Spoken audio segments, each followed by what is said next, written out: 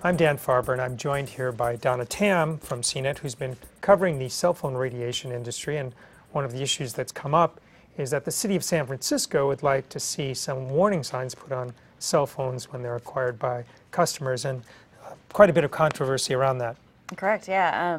The city passed an ordinance, the Right to Know ordinance in 2010, saying they wanted to educate consumers about specific absorption rates of cell phones, which means the amount of radiation that they might be giving off.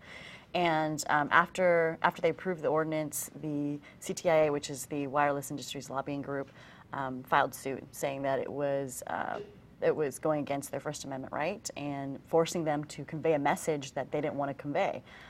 They're afraid that the weight that would be placed on them providing this message for consumers would cause some alarm and panic about cell phones in general.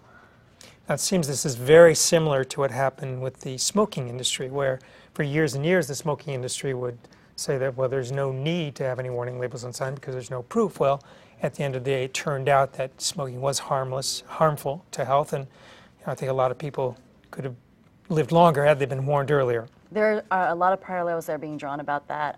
The city is definitely standing by that. They're saying, there's no definitive proof that cell phone radiation is related to cancer, but do we have to wait till someone dies before we can say, let's warn people about that risk?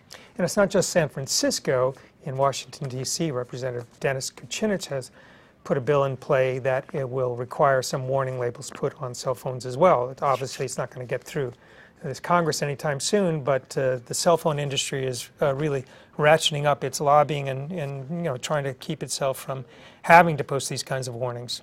Yeah, and definitely everyone, all the cities and counties across the country that want to do cell phone radiation labeling like this, they're watching this case in San Francisco to see what will happen in the courts. What happened yesterday? So basically, the judges heard arguments from both sides, both from the wireless industry lobbying group and also from the city of San Francisco. And the judges asked pretty tough questions on both sides.